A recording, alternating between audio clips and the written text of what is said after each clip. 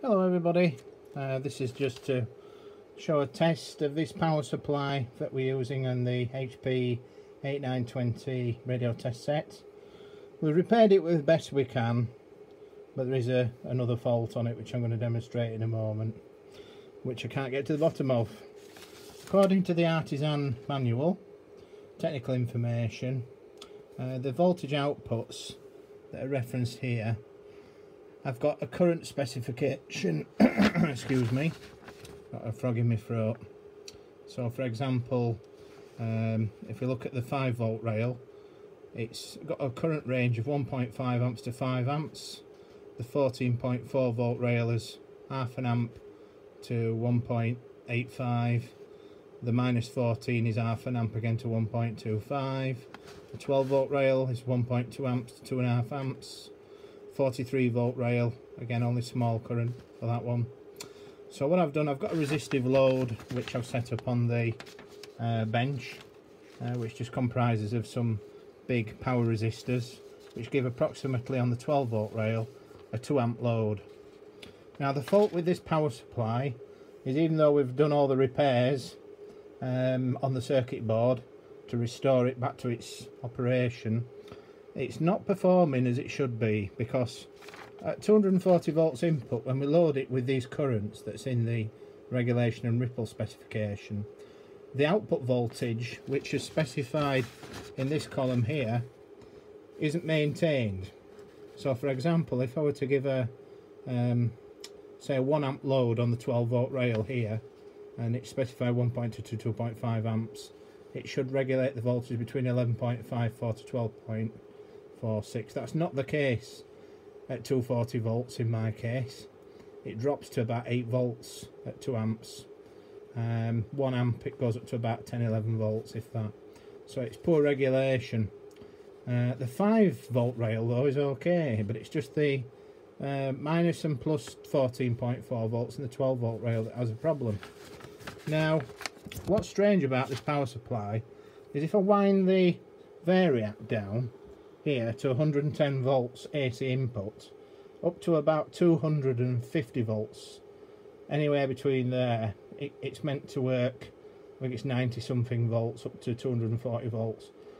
It doesn't give that regulation throughout its entire operating input. If I give the input 210 volts AC input instead of 240 volts, the power supply works wonderfully. It keeps its regulation, everything works just wonderfully.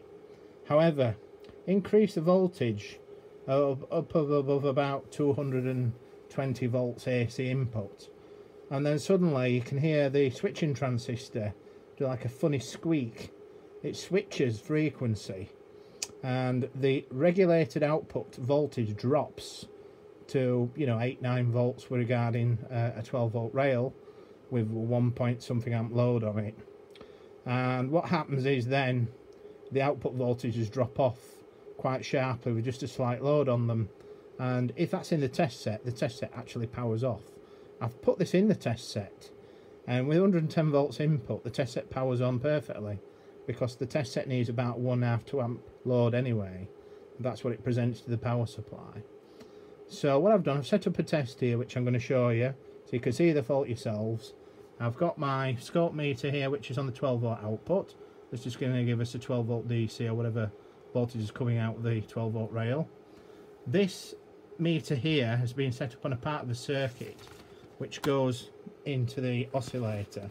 So CR11, which is a diode here which supplies these transistors and this part of the circuit, the voltage reference IC as well for the oscillator circuit, and quite a lot of other parts of the circuit. That is where we've got that meter attached to on the input to that. And we've got the Rigol scope up here. That's attached to the output of the transformer on the secondary side. We have a sample taken off a secondary 12 volt coil down to a feedback circuit amplifier, which then inductively couples the output, if you like, to the input. So what I'm going to show you is I'm going to show you first of all at 110 volts. So I'm just going to turn that up now to 110. It's now switching, it's on. So the 12 volt rail, as you can see on there, is 12.54 volts. This is at roughly a 2 amp load. On the voltage into the oscillator, we've got 9.2 volts.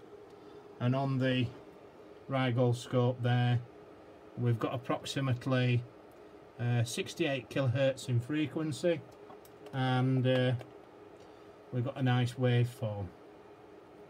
Now first of all, I'll show you what happens with the fault.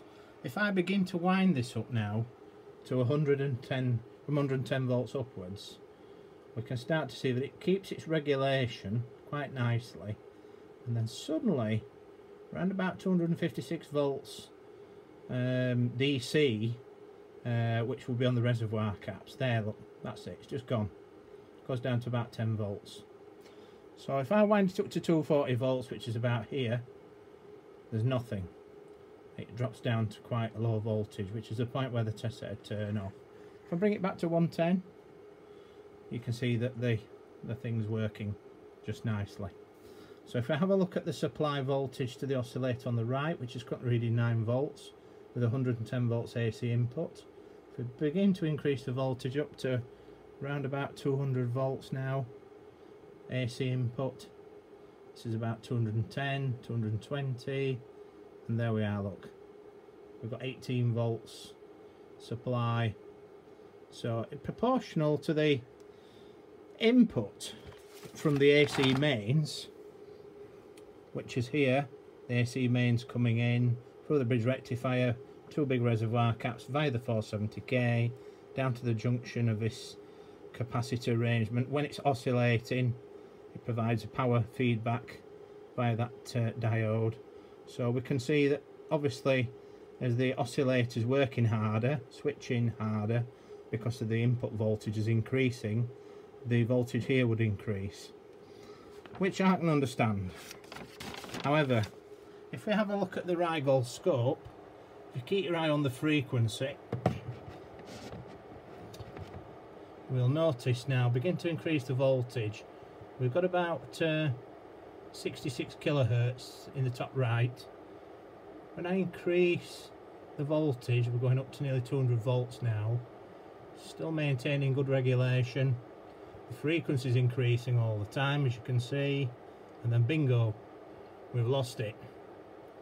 And if I keep going right up to 240 volts AC, which is there, we can see we're nearly 100 kilohertz, can't maintain the regulation, and then we come down again to 110, and then we're back normal. We've got good regulation. Now, I don't know if you can hear this, but there is a, on the IRF transistor there, if I just turn that up till it trips,